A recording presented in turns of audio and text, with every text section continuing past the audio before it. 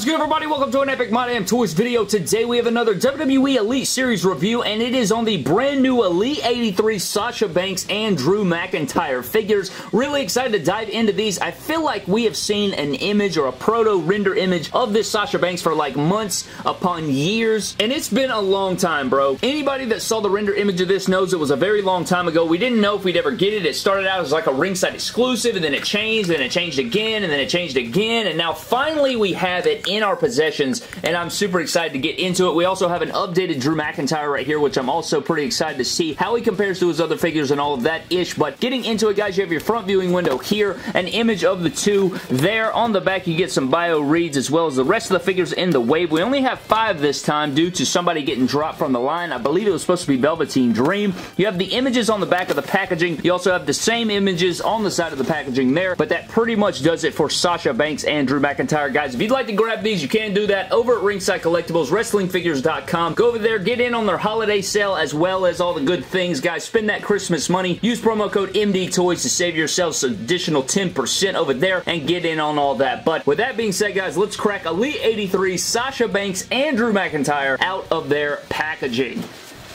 What you got? Alright, guys, so here's Drew McIntyre and Sasha Banks out of the packaging. Liking what I've got going on so far. A bit of new things going on with these that I'm pretty excited about to show off with you guys and dive into these figures to see what these guys are all about, if they're worth the pickup. Are they worth, you know, grabbing them over their former figures or their previous figures? But let's just shut the hell up and dive into it, guys. Let's start off with Drew McIntyre's accessories and Drew McIntyre and his comparisons. Then we'll run it back, take a look at the boss's accessories, and then the boss comparisons. I still find it weird that we only have 5 figures in this set. It's kind of bothering me a little bit. You couldn't just throw a figure in there? You could just throw a figure in there. Off to the champion's accessories. So for Drew McIntyre's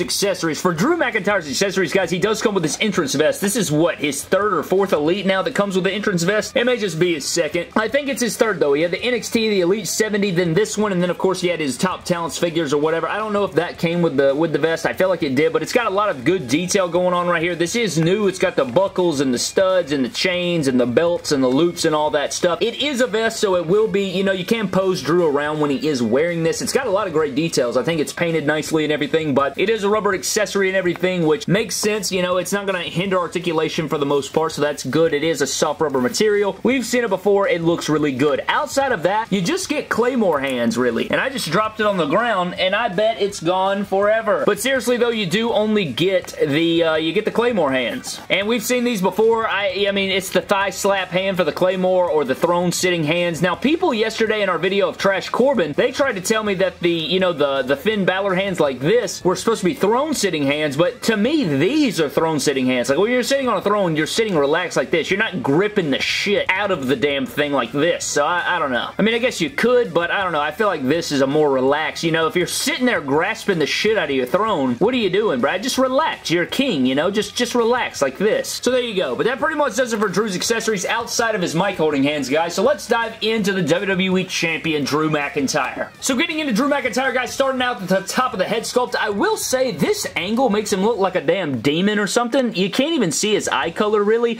But if you lean it back, you'll notice that the eyes are there, and the likeness is super there. Like, at first, I thought he looked like a witch in the render image. He kind of looked a bit off. But I'm actually digging this. The only thing I don't really dig about this head sculpt is the same Drew McIntyre thing they always do, where they give him this little neck skin under the ear. Just looks a bit off. But one thing you'll notice about this figure immediately when you get it is that they gave him a new skin tone. It looks like they gave him the Seth Rollins skin tone instead of like the Finn Balor Daniel Bryan skin tone, which I think does make the figure look better. I like this head sculpt for Drew, the smiley head sculpt. It is different from the same one we've seen 10 trillion times. You know, with the NXT figure is basically the same as the Elite 70, the top talents, the Survivor Series, so getting this new one is really nice. Chest looks good. I like this torso for Drew. I used to think it was a little too big, but Drew's a mountain of a man, 6'5", 265. I'd give him even 6'6". Dude is absolutely jacked, and so this looks good for me. Good arms on there. My favorite Drew McIntyre Elite to date, I think, because these trunks are bad as hell, Brad. You guys will see here you have the swords on the sides here, so the crossing swords here in the red and silver, and then on the back, look how clean and sick as shit this decal is. You have the dagger or the sword with the circle and the Brock Lesnar skull. This is from the WrestleMania 36 WWE Championship matchup, so that is just golden, man. I freaking love that. I think it looks fantastic. I love, like, these trunks are sick as as shit. With the skin tone of the Drew McIntyre and everything, this is a really good Drew McIntyre. This is the best one to me. In my opinion, this is the best Drew McIntyre. If you want to head swap it, the skin tones probably won't match, but black wrist tape, black knee pads, black boots,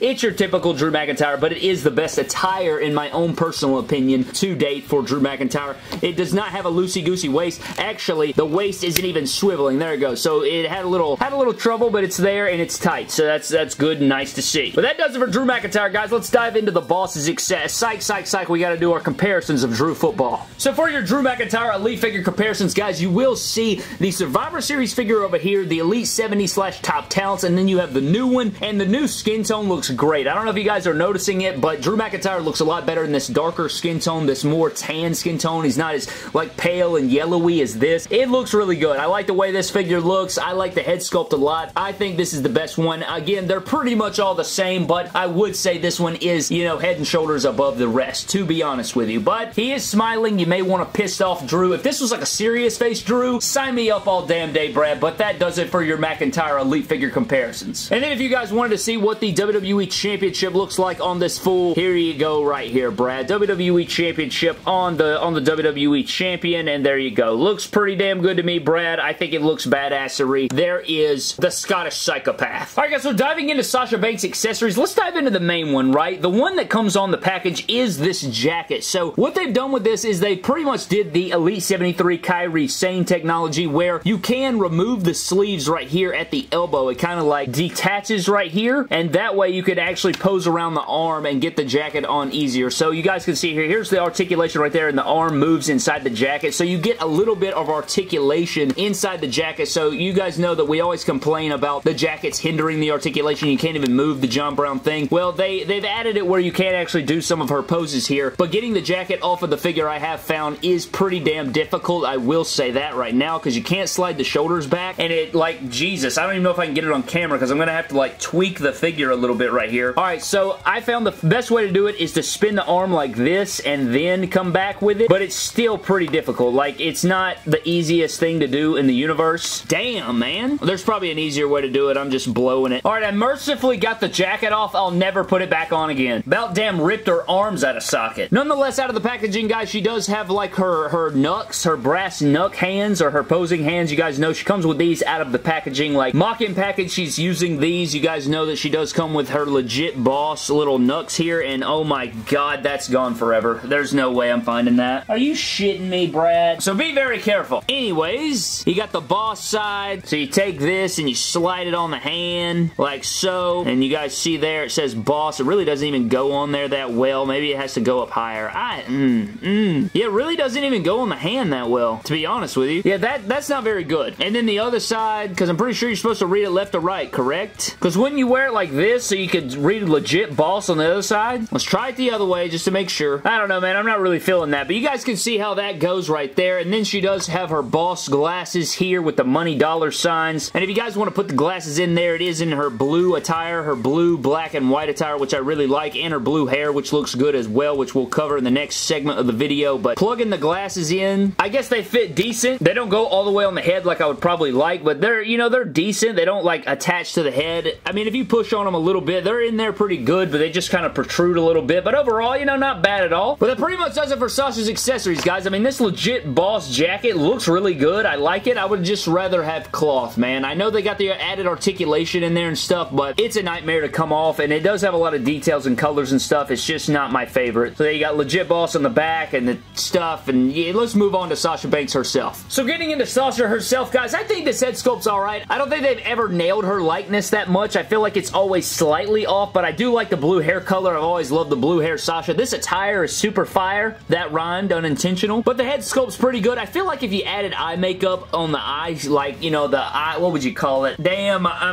mind's going blank. Not the eyelashes, obviously, but the, and it's not the eyebrow, it's your eyelids, god dang. If you added some makeup or some color to the eyelids, I feel like it would make it look better, but the blue, black, and white looks good. Her same sleeve design going down in the white. I like what we got going on right there. I believe this is our first ever Sasha with double jointed knees. I could be wrong about that. I'm pretty sure it is, but I like the attire. I like all the stuff going on. You got the Sasha Banks on the butt with the A logo. I like that. I think all of this looks good and everything like that. You got the upper thigh cut. You do get double jointed knees, which is always a plus. Still no ankle ankle pivot, but I do like the legit boss on the kick pads with the white and blue flames going up the back of the knee pads. Overall, really good Sasha Banks figure, man. I really enjoy it. I just don't like the accessories that much, but this is probably the best Sasha to date up next to her WrestleMania 35 figure. So for your Sasha Banks Elite figure comparisons, guys, here's the new Elite 83 up next to the WrestleMania 35, and I honestly think this has better likeness to her. I don't know, I may be tripping, but I like both these Sashas. They're pretty much identical. You got the blue hair and the pink hair. They look nice. I like them. Again, I do think this is the first double knee Sasha, so that's nice to see. I think this is single jointed right here, so you love to see that. We just need ankle pivot on our women's figures and better